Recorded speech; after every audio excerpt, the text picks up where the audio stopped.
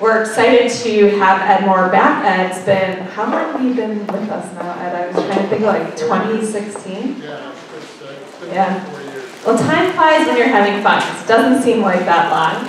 And Ed's been a fabulous addition to our EIR team because of his expertise and background in medical device. I'm not going to read his bio here or that of his colleagues who are involved in BioPhia. I would love to just turn it over to them and get started, but we do want this to be a conversation. So typically in our EIR workshops, we will actually go around and ask everybody to introduce themselves. We have a large group here today, so I might actually bypass that, but please feel free to raise your hand, introduce yourself when you ask a question, and we'd love for this to be an iterative process. So without further ado, I'm going to turn it over to Marc and Ed for today's presentation. So thank you. Great. Thanks so much, Laura. It's a pleasure for us to be here, and thanks for all of you for joining us. Please feel free to ask questions as you have questions going through, and then we'll provide answers. And we'll also have a Q&A at the end of the session. There's 3 of us here today. I'm Ed Moore. This is Marc Minkus, and on the phone we have Rich Johnson. Rich, unfortunately, was not feeling well, and so he, rather than making the trip down, is going to provide his part of the presentation remotely. So we'll see how this goes. I wanted to just start off a little bit. All of us have had a number of years of industrial experience, mostly at Baxter and Abbott. Actually, it's all been for us at Baxter and Abbott. Just as a little bit of a background, I wanted to just go into a little bit of detail about who we are. BioPhia is a consulting company. We work with small companies, big companies, and everything in between to provide them with expertise and in the areas of all the way from discovery through product approval and then life cycle management afterwards. So all of those sorts of elements, and in the areas of both pharmaceuticals, biopharmaceuticals, as well as medical devices is the focus for all of our folks. And in all aspects of R&D, product development, as well as regulatory approval of products are the areas that we primarily focus on. And we have 24 members currently in BioPhia, so I'm not going to go through and introduce everybody, but they represent many different areas. They're all subject matter experts, having spent their careers working in product development or regulatory affairs related to any of these medical product areas that I was mentioning before. And we have a lot of different areas of expertise and that we can bring to clients. And the nice thing about being a group like this is that if one of us is working on a project for a particular client, we can easily call in other members who have other areas of expertise that may be important for that client. So we're all employees of the company. We have confidentiality among ourselves, so we can easily talk to clients about different areas that are important to the client and help them out. I don't want to get into a lot of detail about BioPhia. It's more important that we provide some information for you, and we wanted to talk about medical device product development today. Marc is going to start off, and he's going to touch on these areas of design history files, stage gate reviews, and risk assessment. And then Rich is going to come back and talk about materials and how you test those materials in medical devices. And then I'll come back and talk about the regulatory aspects of it. So I want to turn it over to Marc. Marc, there you go. I just touched the touchpad. Perfect. Okay. Nothing I like more than giving presentations at lunchtime, and there's free lunches. Always get a great turnout. The downside is if you have a question and you're chewing, it's a little tough to get out. So feel free to raise your hand, finish chewing, and then of course I'll call on you during the presentation. We have way more material than we can cover in an hour. I've already complained to Ed about the fact we all have too many slides. but it's really more important that you get something out of your investment of this next hour here with us. So please, the best way to do that is ask a question. If you don't ask it now, please ask it at the end. Now, here's a few questions that I hope every one of you have asked yourselves. And if you haven't, please feel free to do so over the rest of the afternoon as to what is it I'm trying to do as an entrepreneur. You know, I have this great idea. I know it's going to be a great product. And I'm sure every one of you is sitting there going, of course I do. But when it comes to solving problems and people willing to pay for what your great idea is to understand the value to your customer. Not just to you personally because of a great invention you have or a wonderful patent that you just attained. But the other thing, of course, is where are your customers? Now, just by a show of hands, who believes their customers are only US based? Oh, wonderful. So, by a show of hands, who believes their product is going to be used around the world by customers in many markets? Ah, my favorite. I've worked on products like that. And when you think about where they're located, please keep in mind these next questions are critical to your success. Who's going to pay for it? And depending on where you are in the world, it's going to vary. I'll give you an example. If you're in India, as an example, because that's a huge market, a lot of people, there are many products where the patient has to pay out of pocket. So when you're pricing your product, try and remember that, because as you go around the world, different people are going to have to come up with the cash to put on the table. So that's why having value, understanding your customers, where are they located. Other things are, you know, are you going to develop the device yourself? Are you developing the prototype and hopefully some big device company will come in and buy you out? Some of you, I'm sure, are sitting here saying, no, I want to go all the way. Who wants to go all the way? Ah, brave souls. Okay, then you're definitely going to want to pay very close attention to some of the slides I have coming up. And of course, where are you going to manufacture the product? Is it going to be here? Is it going to be in one of the countries that you intend to sell it in? Because all of those things make a difference in how you're going to develop your product and where. Now you go, wait a minute, I'm right here in Champaign, Illinois. Well, guess what?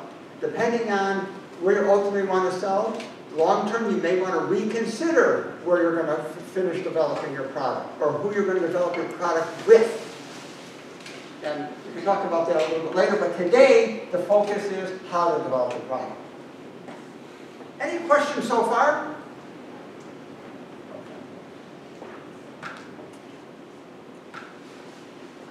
Okay, you said I just tapped it. Okay. So, we talked about where to sell the product, and of course, I just mentioned a few of the key areas. Rest assured, and Ed's going to touch on some regulatory in a little bit, depending on where you go, the regulatory requirements are different. So how you develop the product could be different if you're only going to sell it in China, and that's it. There's billions of people there, great customers, that's where you want to go and nowhere else. How you develop it, the regulatory pathway is going to be different if you're just going to sell it in the US. Okay, now, I'm not going to cover the rest of this because I want to get on to other points of today. Now, Ed's going to also talk in more depth about the classification of medical devices, which is where we want to focus our energy right now. And so there are three classes of devices. There's a few examples up here. By the way, I am not big on reading words to people, so hopefully you all read the words. Ask questions, stop me at any time. But the basic three classes of devices, I've worked in class 2 and 3. I've never had the opportunity to only work in class 1. It tends to be a lot easier. But Ed's going to talk a lot about that later. Just make a note at the bottom that CFR Part 862, 892, that section is where you can find a huge list of devices and see how your product should be classified. That will impact how you go forward with what you're doing. But as I said, Ed's going to cover more of that detail a little bit later. Now, oh, yes, sir. Yeah, maybe this is covered later, but I was thinking, maybe you're at the point where how do you even know if you have a medical device, you know, if it's a material that goes with someone else's device or software, or related to another device, how does that kind of affect the risk class there as well, or the amount of risk? Okay, so the question is, sometimes you're not sure what your next product is going to be, and is it going to be a standalone product? Is it going to be associated with another product? Okay, there's a couple of answers to that question. One, of course, is look at that list and see if what you're doing is listed. That's the easy thing to do. Second easy thing to do is wait a little bit to see what Ed has to say. The third thing is ask at the end of the presentation today, because until I get more details with you, it's not always as straightforward as you think. But you did bring up software, and that is an interesting premise to deal with and how to deal with it. And it isn't even going to be regulated. Right? There's some software today that isn't regulated. So it becomes actually more and more of an interesting subject to deal with, but it has to get into the depth of what it is you're doing to really answer that question. Give you a true answer to your question. So I don't think right now I can answer without getting into the confidentiality agreement in place, and I don't have to say any more than that. But we'll see if that helps you out. So thanks for the question. Okay, has anyone ever seen this picture? Okay, if you haven't, memorize it. Okay, or ask it for a copy of the slides. The reason this is so important, this is a basic fundamental waterfall diagram of showing true product development at the highest level. And it's really important. Now, many of you may not even be on this project. You may be in what I'll call early stage feasibility work or conceptualization work. Some of you may be beyond that. But if you are, this slide should be locked in your memory. And it's really important to understand because regulators around the world are going to be looking for you to provide evidence that you have followed this waterfall set of events right here. Starting with user needs. Basically, who wants this product and why do they need it? And it's important to really clearly define that. And I've been seeing a number of people that cannot define that well. In the end, you have to prove that your product meets those user needs. That's called validation. Now, in a lot of cases, validation today is done in a clinical environment. You go out, you run a clinical trial. It does not only have to do that, though. A lot of times people go into the term of human factor studies. Okay, it's a term called herd immunity. And you can validate your studies with a summary human factor study. But in the end, you do have to validate your product before you can sell it. And it's not just in the U.S. In the meantime, there's some steps along the way. So it's turning your user needs into technical requirements, what the FDA calls, a lot of regulators call design inputs. And then, of course, you have to go through the process of making your product. And then at the end, you have to say, okay, can I verify that my product meets what I designed? That's called verification. And as I said, validation is the last step. So if you haven't seen this, please remember it. You forgot everything else I talked about this afternoon. This is really important if you want to take, especially the people that raise their hand and say, I want to run a company and I want to take my product from where I am today to a global marketplace. You're going to have to go through these steps. We'll talk a little bit more about that in a minute. Any questions on this? We'll get into the box in the upper right-hand corner that says reviews, but I want to talk about that in another slide. Okay. Now, the term stage gate review. Another term some of you probably have heard of is milestone and funding cycle. And that venture company says, at this milestone, I'll give you another 100,000 or another 500,000 or another million. Typically, the term stage gate reviews are a governance process where someone wants to see how you're progressing and then allow you to advance. And even in big companies where Ed and I have come from, still, big companies want to say, I want to see how you're progressing before I give you more money to advance your product to the next stage, your development process to the next stage. The FDA and a lot of regulatory environments use the term design review. Now, you may use those terms, design reviews and stage reviews intermix it. But I wanted here to clearly delineate the difference. Because if you're writing your own product development processes, the documentation of how you do your work every day, you definitely want to have design reviews articulated. You want to execute them through the process. The 4 at the bottom are the 4 that the FDA is mandated you do. That means you document the reviews, you have a signature and a date of who participated, and you need an independent reviewer. Independent reviewer is someone who's not part of your team, but is technically knowledgeable and it can evaluate the work you've done, whether it's at the design input stage or at the design validation stage. Any questions about stage gate reviews or design reviews? Yes, ma'am. What's the application?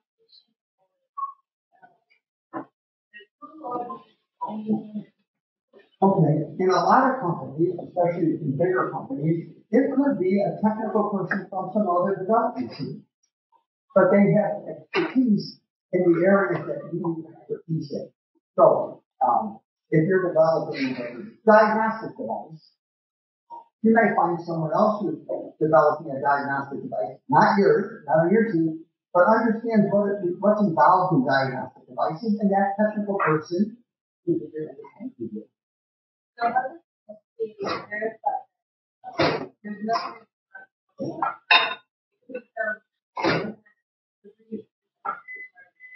It could be. The question, in case you didn't hear, was how does the FDA dig in and find out if you've got something corrupt going on in your development process? And in some cases, they don't. They will not find out. In some cases, what they'll do is when they come in and do an audit of your company or of your product, is they'll start digging through your design history file, which we'll talk about in a minute, and ask questions. The most important thing to understand is there are 2 types of real FDA exceptions. There is the periodic. They're supposed to show up at every company about every other year. There is for cause. Something has gone wrong with your product, and either you've had to initiate a recall, or the FDA received complaints from clinicians or patients about your product, and as a result, the FDA shows up at your doorstep unannounced. And they're going to start going through all of your history, your documentation, and ask a lot of questions. And that's where they could find some corrupt intent, if that's the case. And they have on many cases. But it also is possible that people can get away with it. Because it's up to you, as a company or the developers, to do the right thing for the patients or the customers. That's the expectation. Yes, sir. Question in the back. So that sounds like all those comments were sort of for late stage, very evolved things are out on the market. Sort of for the very early stage companies, what should they be doing? I'll get to, if you hold that question, let me see if I can answer that for you. Okay?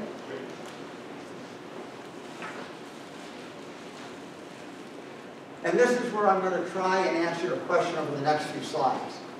There's a term, trust but verify. Everyone's heard that term before. Well, you may be developing a great product in your lab, but and you may actually bring it through manufacturing to the marketplace. But while you're doing that, at the same time, you need to have a design history file that tells the story of what you've been doing for the past year, 2 years, 5 years, however long you've been in the development process. And you tell that story in your design history file. So even once you've started what I call formal development, you will start to develop a design history file. And it can be in 2 forms. They can be electronic. And a lot of big companies today are using an electronic record retention system to maintain their design history file. But I can tell you in the early days, and even today, it is still okay to have a paper documentation, traceable history of what you've done.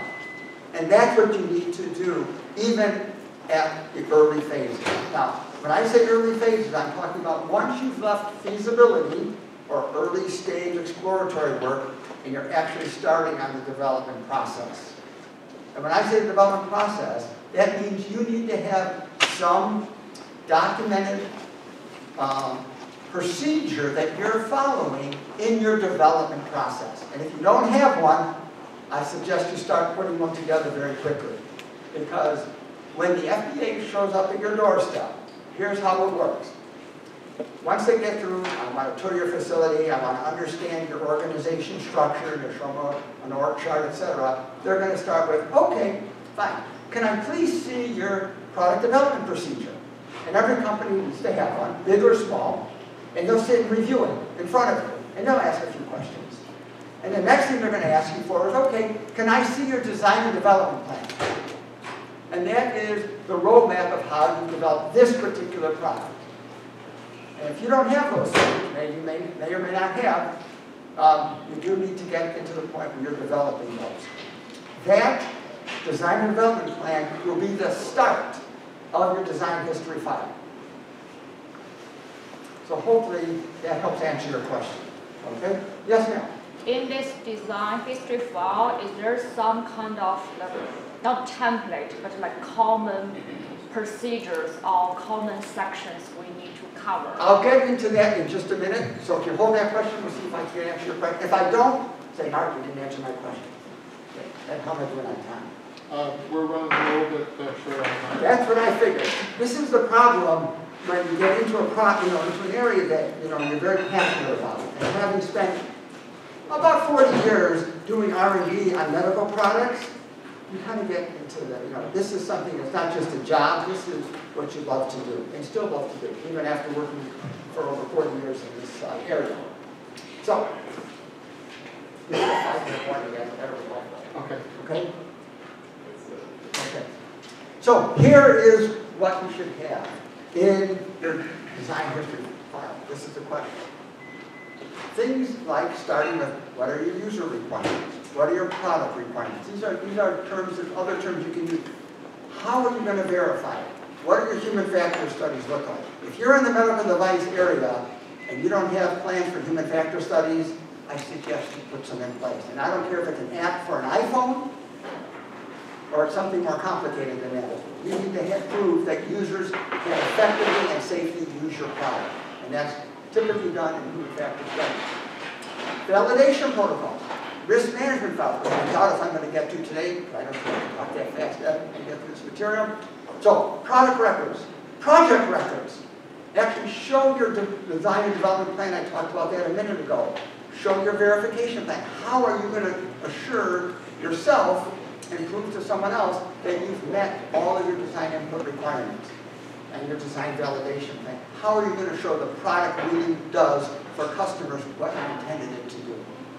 Then, of course, when we get to manufacturing, how do you manufacture? How do you show that your manufacturing processes really work day in and day out?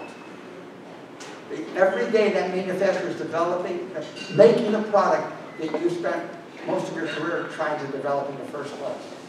And then an index. Basically, table of contents. How can I find any of these? And there's no set way that you have to do it, but if you have an index, it will make it a lot easier for you when you add new information, as well as when you're trying to talk to someone about requesting information, or when you're updating it. And I'll get to that, updating it in just a minute.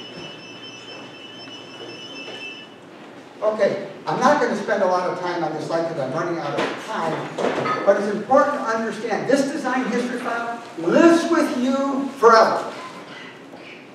Now, true story. In the 90s, I led a team develop a product for Abbott. That was about 1993. I just finished a year assignment working for Pfizer, who actually had obtained, through all the splits and buyouts, Pfizer actually bought a portion of Abbott that I worked on in the 90s.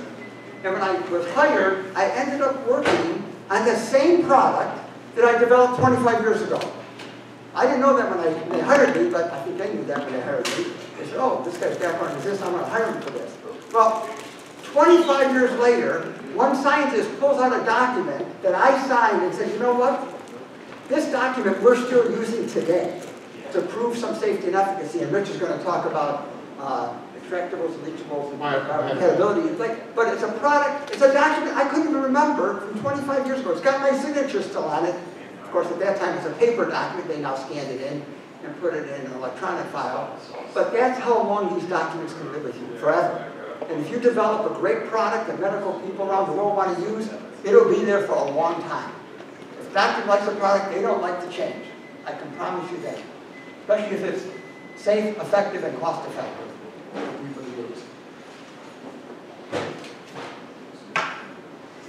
Okay. I'm going to have to move on to risk management. Okay? But did I answer all the questions about design history file, your documentation question, please?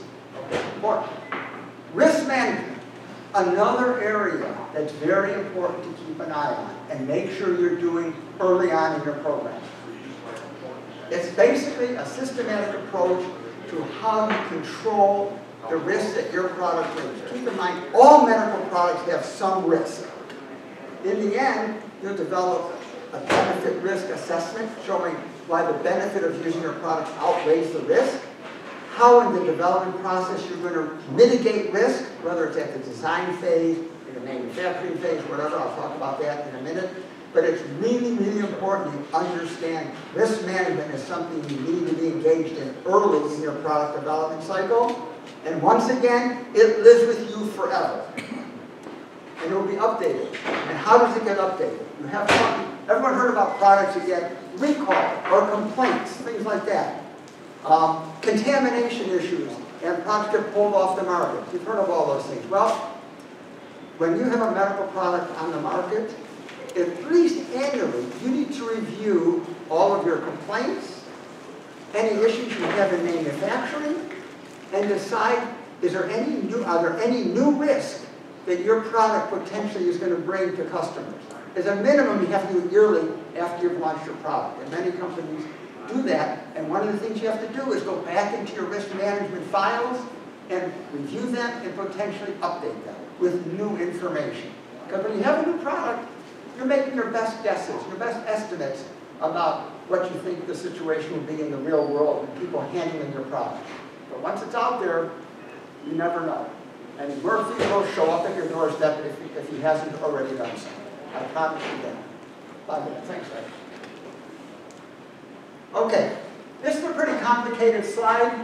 I'm not going to read all the words, but I want you to at least get a sense for the fact that you have to go through the identification of hazards, how you're going to try and control hazards that could turn into a hazardous situation and ultimately harm a patient, what you're going to do to control it, and then how you're going to keep an eye on it, not just in the beginning, but throughout the life of the product.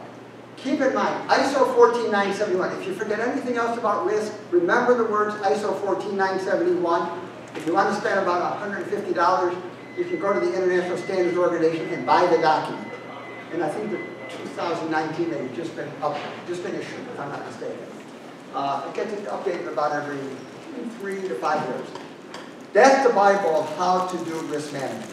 I can't explain it to you in 3 minutes, not about 3 minutes. But I want you to understand it's really important. And once again, it's something that lives with you forever. And risk management will be part of your design history file and it'll be clearly identified in your index. Because people will ask you about it. And when I say people, it could be an FDA auditor, it could be an auditor from China, it could be an Invisio auditor from Brazil. Any one of those auditors could show up at your doorstep and start asking you about your products. So keep in mind, the other thing is, how many people think someday whatever I'm developing is going to be bought by Abbott or Pfizer or some other big medical company? Anybody think that could happen someday?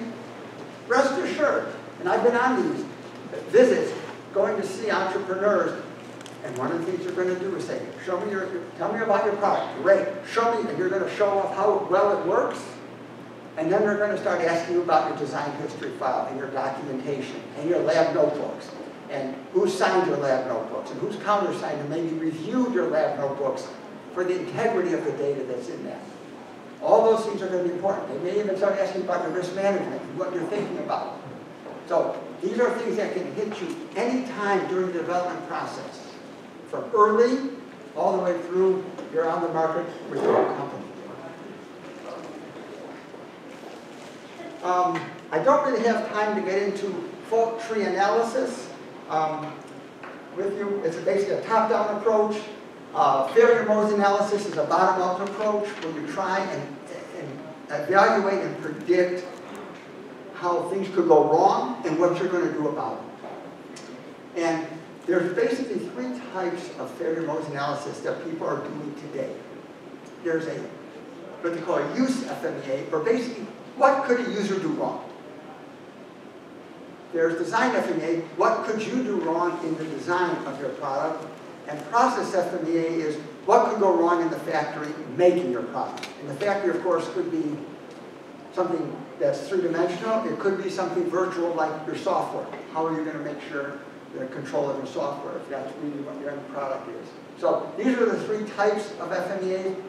The ISO standard explains it in more detail, but I just want to say that you see what looks like a fair, this is only one line of a table, and if you go through a really complicated product, this could be an Excel file that has thousands of cells. Matter of fact, I just reviewed one a few weeks ago that I got a headache after I reviewed it. It was a process FMEA, and it was about 5,000 cells. But as a reviewer of it, I had to sit and review all those cells and make sure I could understand what the person had done, and do I agree with everything. So it's a pretty complicated process. It's doable, but it takes time. And it's not fun. Okay, the last thing I'm going to talk about risk management. As I said, it's with you forever.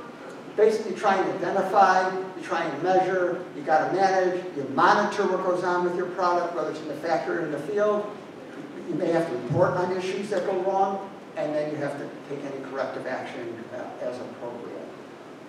I think that was the last slide I have, Ed. So thank you for your attention. I'll be around afterwards if you have more questions, but I want to at least touch on some of these bases because sometimes when you're in the lab, your focus is, how can I make the prototype better? How can I make it function a little better? It's not quite working right. But if you forget about all these other things, you could be creating a void for yourself that may be tough to fill months or years down the road from today. Thank you very much, Mark. And next, Rich Johnson is going to talk about materials testing. Materials, obviously, a very important element of many of the devices that are used. So, Rich? You're gonna advance the slides for me? Yes, I'm advancing the slides. I'll advance the slides for you. Okay, sounds great. This is a schematic of the device design process, and I'm going to focus on materials testing and host interaction. So you've taken your device through that device ideation phase, the prototyping phase, and you probably selected materials based on very practical attributes such as how they're going to be manufactured. You need rigid versus flexible types of materials. How are they going to be sterilized? Can you use steam or ETO, which has fallen into some problems lately? But today I'd like to focus on additional considerations of material testing, and particularly how the materials interact with the human body. What are those host material interactions going to do, and especially how is it going to interact with blood? So the next slide, Ed. So biocompatibility is actually a pretty broad area, but it certainly includes asking how your device material can interact with the proteins that it's going to contact, with the elements of blood, such as complement that can induce an inflammatory response, with things such as the coagulation system that can produce emboli, and the cellular elements that it may come in contact with. So you don't want these things to produce adverse events. You certainly don't want emboli that can cause a real problem. You don't want to drive inflammatory reactions. So you need to understand these things before you actually enter a clinical development plan. So next slide, Ed.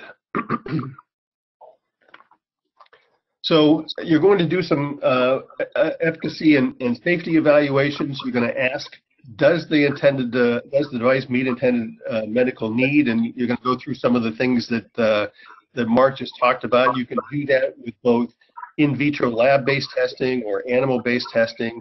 You're going to ask how the material stability is going to hold up to how you're going to manufacture it, how it's going to be sterilized, and ideally, it's going to be shelf life stable. I know with Baxter, they actually had a lab that tested boxes of devices that would be bounced on a machine to emulate transport on a truck.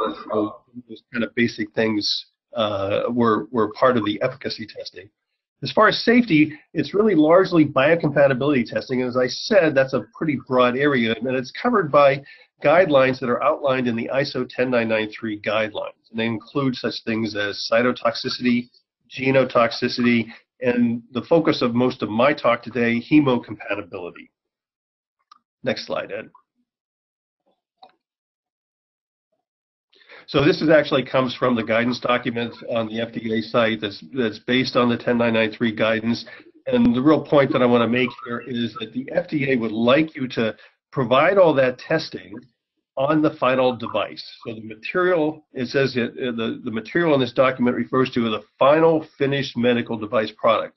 So you can do testing on materials that are wafers and components, but as long as they represent the material as it's going to be exposed to the body in that final device. So that's a very important component of doing your testing. Next slide, Ed. So as I said, biocompatibility is actually a very broad area and includes things like toxicology, so leachables and extractables. BioPhia has a number of experts in this area. Particulate matter, and this includes components that shed plastic materials as they're being used. It also includes things such as protein aggregation that can lead to an immune response. You want to make sure that you don't have any extrinsic microbial contamination, endotoxin, peptidoglycan, or other types of pyrogens that are going to cause a response, that your materials aren't going to undergo mechanical stress and degrade during use. And then the biological response. What happens when these materials contact blood? Do you get complement activation? Is it going to induce coagulation and emboli formation? Or are you going to get cellular activation that's going to have some sort of adverse event? And this is particularly important for implanted devices. Are you going to generate a foreign body response that's going to compromise its efficacy? Next slide, Ed. So here are some general aspects of material testing that come out of the ISO 10994 Part 4, which is the blood material interaction guidance. So are your materials free coatings, or do they have a coating? And is that coating stable? Is it going to come off and shed during the process of use? Do you want to test your device in a static versus a flow system? How is it going to be used clinically? You really want to try and do your testing so it mimics the clinical use as closely as possible. What's the surface area that you're going to contact the blood in? So does it represent, again, the clinical use? You don't want to have too small a surface area versus surface to volume ratio in your test system, and then find out that when you use this actually in clinical practice that you've got a much higher surface to volume ratio that's going to lead to an adverse response. What's the anticoagulant that's used, particularly when you've got a blood path in your device? And that's probably dependent on the type of application. So in the hemodialysis area, for instance, heparin's routinely used as the anticoagulant. In the apheresis setting, it's citrate. And there are some materials that are frankly used in the apheresis setting using citrate where you don't see much complement activation, for example, but that's only because citrate is a pretty good inhibitor of complement. So you need to know that if that device was ever going to be used in a setting where heparin might be the anticoagulant. A lot of people will try and use dilutions of plasma in their testing, and I would recommend not doing that because nobody ever contacts human blood in a diluted setting. And dilutions of the components of blood that are going to react with that device can lead to a diminished response, which will lead you to an error in estimating what your actual response would be. So bottom line here is you want to mimic the clinical parameters as closely as possible in your testing. You can do that either in static testing system, and there's an example there on the left where you put your material in a test tube, for example, incubate it with plasma or whole blood, incubate it at 37 degrees, stop it with EDTA, and then assay the plasma or the whole blood for the various parameters you're looking at. We'll talk a little bit more about that in a minute. Or a dynamic system, we used to set up a lot of these perfusion systems with pumps that would run the blood through the device, a system that allowed us to sample at various points. And that's obviously a more relevant type of a system for something like a dialysis or an oxygenated catheter that's exposed to flowing blood. So next slide, Ed. So I'll go a little bit into some of the complement here, and I'm not going to go into chemistry. This is just a part of the alternative pathway. The thing to monitor here, or the thing to focus on, is that C3b is generated in a continuous manner. It's being generated in our blood right now as we're sitting there watching these slides. The C3b has a unique thiol ester component that is exposed upon cleavage and covalently attaches to nucleophiles on the surface of biomaterials. Whether that's inherent in the biomaterial or due to protein deposition, it doesn't matter. You get C3b deposition on every material that comes in exposure to blood. The 3A that's also generated, excuse me, is a small peptide that is rapidly inactivated and is accumulated in the plasma, and it is a very good marker for complement activation. So if you're going to measure complement activation, 3A is definitely a marker you want to measure, and there's a variety of commercial kits to be able to do that. The 3B becomes part of an enzyme that leads to more C3b formation, so you get amplification of that initial response. And then on the next slide, Ed. That eventually forms an enzyme which cleaves the fifth component of complement, and so you get two fragments again, similar to the cleavage of C3. The C5a is a potent inflammatory mediator, and really these 3A and 5 are called anaphylatoxins. They can produce an anaphylactic shock. 5A is really the mediator of that response. The 5B that's produced forms a complex with a number of other complement proteins that forms what's called the membrane attack complex. And as the name suggests, it actually inserts into plasma membranes and produces a hole, which can cause cytotoxicity. And it's designed to go after bacteria, but it can also cause activation of your cells until they brought under control by various control elements.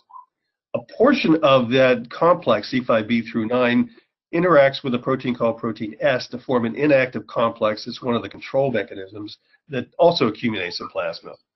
So in the 10993 Part 4 guidance, it suggests measuring SC5b through 9 to measure the full activation of the pathway, and that's perfectly fine. But people will come and ask me, well, I've got this SC5b through 9 amount. What does that mean in terms of an adverse response? And I can't really tell them what that means because there's no biological activity associated with that complex. What I really need to know is how much C5a was generated. So I tell people, if you're doing experiments in whole blood and you can't measure the amount of 5a because it's absorbed by the receptors on all the cells in blood, repeat that experiment on some scale, in a static or not, with plasma and measure the 5a that's generated in plasma. There's a lot of information on how much 5a generates a given type of response. So it's a much better marker from my perspective in measuring the actual adverse response potential of that material in contact with blood. Next slide, Ed.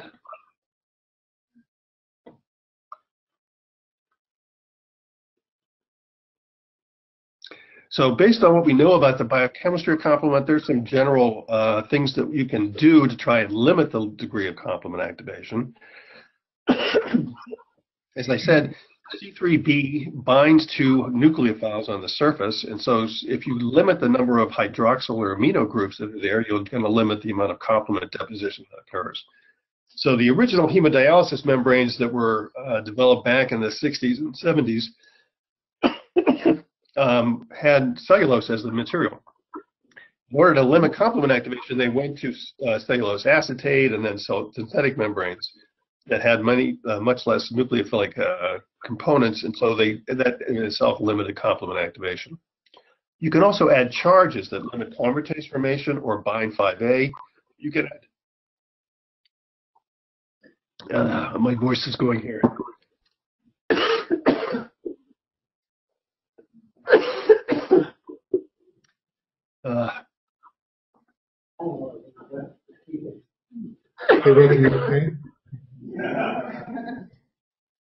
We should probably wrap up here pretty soon anyway. Rich? Yeah, my voice is going here, Ed. Okay. Let's, these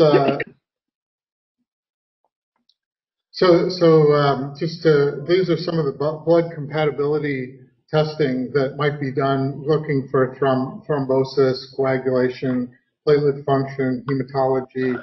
and immunology. So some different markers all spelled out in the ISO 10993 that describes what types of testing needs to be done depending upon the device that you have and how that device interacts with tissue, human tissue that it's interacting with.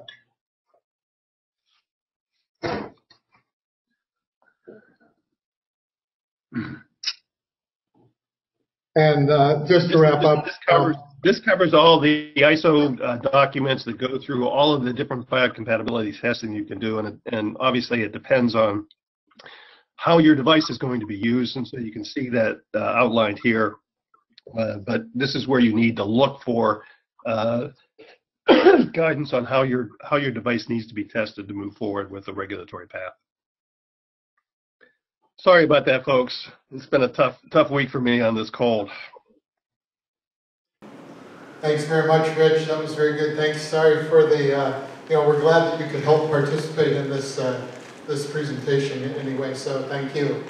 I wanted to wrap up, and I know we've got a few minutes left here, but just a few with regulatory aspects of medical devices. So medical devices are regulated different than pharmaceuticals and biopharmaceuticals.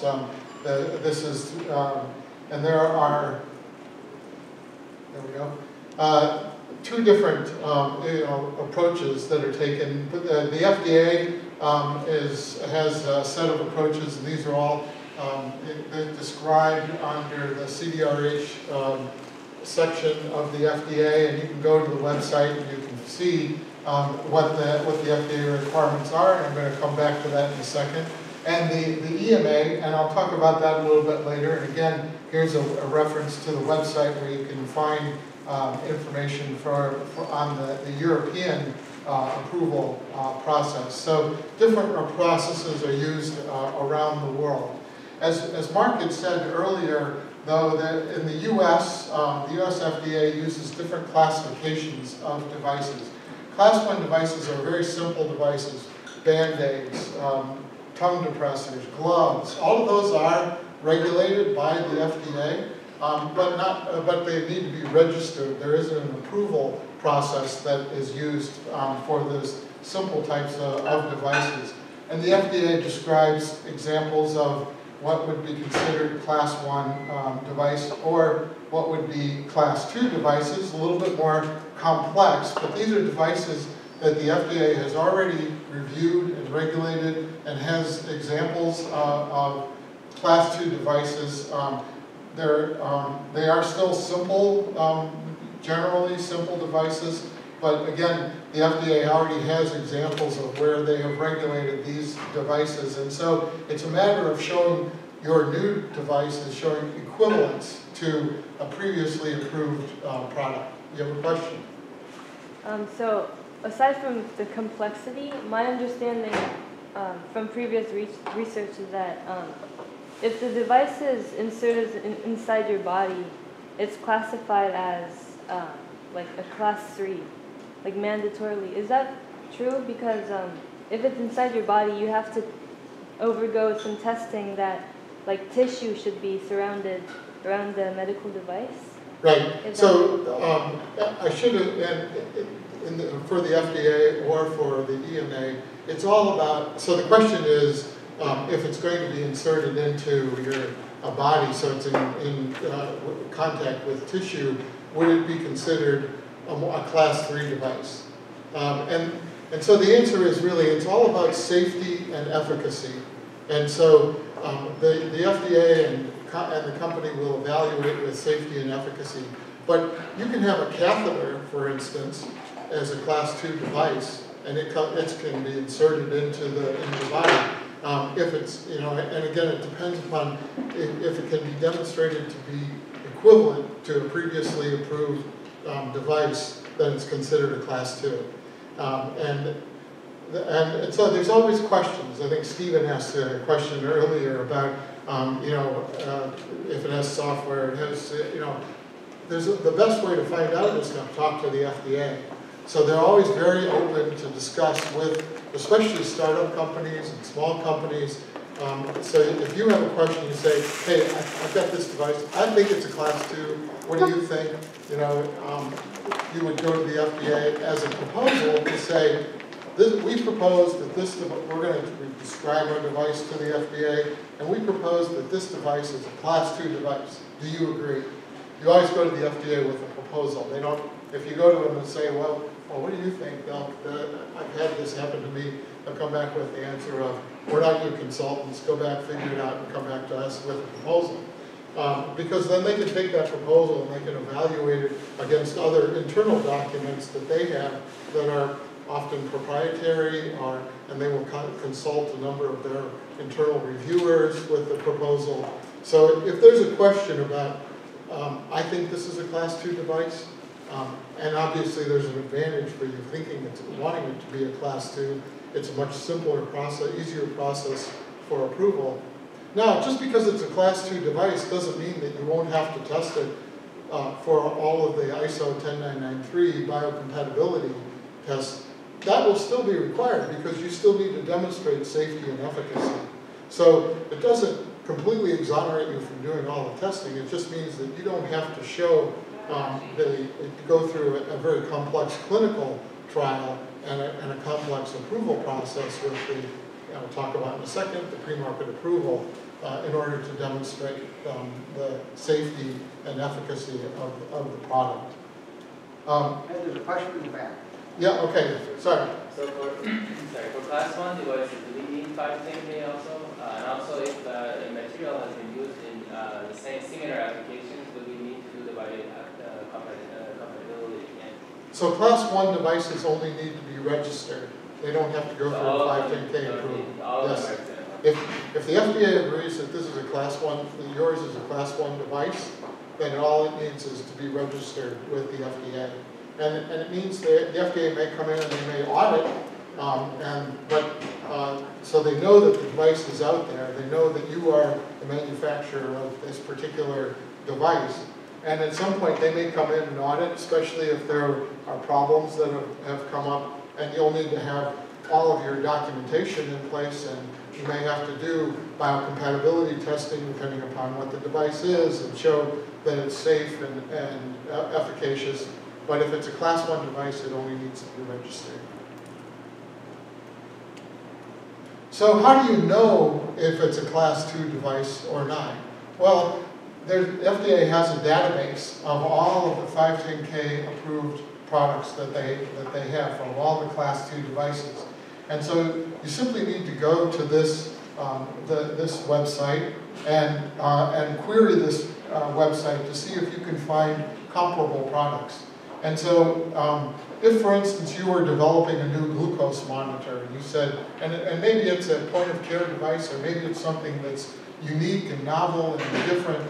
It's not just it's the same old glucose monitor, but anyway, it is a glucose monitor, and you want to say this device is equivalent to glucose monitors that are on the market.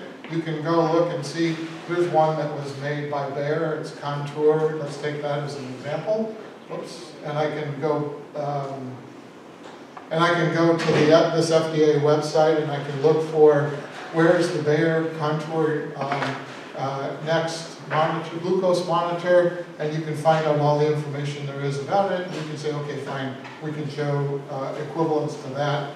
And as I say, there's detailed information that's listed about the approved devices the FDA has that are class 2 devices, and you can show, hey, I'm equivalent because of X, Y, Z, and then you can then apply for a 510K approval, which is a pre-market submission that simply shows here's the device, here's the safety, here's the efficacy data for the device, here's how the clinical data that shows equivalence to the previously approved device that's a class 2 device, therefore we think you ought to approve this. The FDA takes your approval, and 90 days later they have to tell you yes or no, we agree that it is.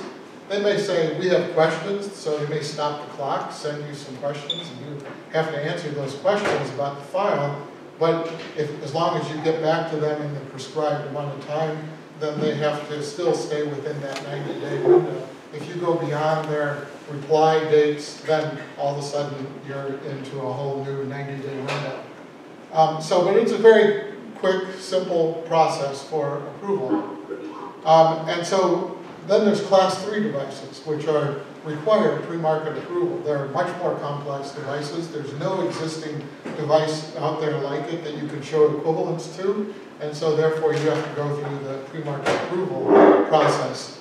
And that involves going through a fairly extensive characterization of the safety and efficacy of the device, submitting a pre-market approval, submitting for an IDE for clinical data, so an investigational device exemption, so it means that you put together a protocol for how you're going to test this clinically, the patients that are going to be involved. All of the patients will go through their local IRBs and will be approved, but it's much more extensive in terms of how you collect the data and then how you demonstrate to the FDA that this device is safe and efficacious. So it's a much more extensive process for going through, much more expensive process to go through, and it's why people try to show that they have class 2 devices, not class 3. But sometimes you can't. There's no escaping the fact that it is a class 3 device. The Europeans have a different process. It used to be that it was devices were only CE marked, which basically meant that they meet all the electrical standards, and so a very simple and not regulated process. But the Europeans decided that no, they need to have a little bit more control of the devices that are sold in Europe, and so in 2017 they passed this approval process that requires going through and demonstrating the safety and efficacy of a device that's going to be sold in Europe. And this takes full effect in 2020, in May, coming up May 26th. So any new devices that are being entered into the market need to meet that. And all devices by 2022 need to be compliant with the European directive that's, and it's outlined in this in the websites that are listed here. So I know we're running on short on time, but so you might say, well, how do I know what all these things are that I need to do? Well, whether it's in Europe or whether it's in the U.S., there are guidance documents that you can look to, and the guidance documents describe many of the aspects of how to get a device developed and how to get a device approved. There are also voluntary standards that provide good background information as well, either from the American Society of Testing and Materials, the ASTM, or the American Advancement of Medical Instrumentation is another good source. But another one is the ISO documents, and both Marc and Rich had referred to the ISO documents that are out there. There are many, many, many ISO documents, but there's 101 that apply to medical devices. And probably one, you've heard of 2 of them already, 10993, and Marc talked about one as well, but the 13485 is a document that you absolutely also must look at if you have a medical device, because this is the quality management system that the regulatory authorities will expect you to follow. And so it's a good idea that you go and consult ISO 13485 and make sure that what you're doing is compliant in terms of your quality management system with the device that you are developing and that you're going to be manufacturing. And developing quality systems starts with day one. It's documentation, it's all the documents that you're compiling to support the design and development, as well as the documents for ultimately for manufacturing these devices. So understanding these ISO documents is very important for your development process. And so that's basically all we wanted to cover today. I know that was a lot, and maybe we went over a little bit on time. Sorry about that, but I think one other thing that I wanted to make sure I mentioned is that sometimes you're working with combo devices. And Stephen, maybe that was also part of your question earlier, because devices, they can be either combinations of two different medical devices. It can be a combination of drug and device, or it can be a combination of drug and drug. And the regulatory authorities accommodate those combo devices, and they're becoming more and more common. We put a drug into a pre-filled syringe. That's a combo device. We put a drug onto a stent that we're going to insert into for whatever, vascular or for any other purposes. That's a combo device. So understanding, there is an office in the FDA, an Office of Combination Products, that looks at these combo devices and says, oh, this is a combination of drug and a device. So we have to get both the maybe CDER and CDRH reviewers involved in this whole process, and one of them will be designated as the lead review agency. And so, but it's all regulated through, it's all that's taken care of within the agency. So that's another very important element of what's going on today in the industry is development of combo devices. So anyway, what other questions do you have that we can help answer? There was a question that I'm not sure we answered, so I'd like to try and see if I can maybe give, and that was a question about biocompatibility, and if I'm using the same material that someone else has used, do I have to repeat the testing? And the answer is absolutely. Now, why would I say that? Two things. One is, in your design history file for your product, if you don't have the report showing you've done it, that's going to be a red flag. And you're going to say, yeah, but Joe across the way in product X, he's using the same material. Now, let's talk about that. It looks like the same material. They say it's some version of polypropylene, and that's what you're using. Now, my question to you next is, how are they sterilizing it? On the package, you said sterile product. And yours says sterile product. How are they sterilizing it? Well, maybe they're using ETO. And you say, wait a minute, ETO's getting a lot of bad press right now, especially in Illinois, and you're going to use E-beam. Well, guess what? As Rich said earlier, the sterilization process is going to impact those materials in different ways and not necessarily get the same results in that biocompatibility. So I just want you to make sure that you're very thoughtful about what you do and assume you don't have to do. Now, if it's your own product and you've done the testing, and now you're doing a product line extension using the same materials, processed the same way, you've already got it in a file, you can reference it because it's yours and it's your data that you own. So just keep that in mind. Hopefully that maybe it answers the question I think you were asking me. I hope it does. The other point I want to make is, just so you know, both Ed and Rich are PhDs, and I'm an engineer, not a PhD. And so when Ed shows you a slide on a Class 2 device, and you see up there an infusion pump, he goes, those are easy to do. I've developed multiple infusion devices. They are not easy to do. So anyone that's developing one, please ignore what Ed just said. Okay? The other nice thing is that when you have PhDs like Rich, and they do what I call cartoon chemistry, trying to explain to non-chemists the cascade of events that goes on, and uses their, I call it their little pictorials to try and teach us how to do it. Those are really nice things to have, especially if you're trying to teach other people in your group, in your department, in your team, something else. That kind of work is really nice to have, and having people like that and a diverse team is really helpful in many cases. So I want to point that out. I don't try to differentiate scientists and engineers. But I'm in a minority. Any other questions that you have? Well, thanks very much. I'm down, many of you know I'm down here on campus once or twice a month, and always available by phone. Marc, Rich, others from BioPhia also available if we can help you with any of the problems that you have. Please be sure to let us know, and we're more than happy to help out. Thank you.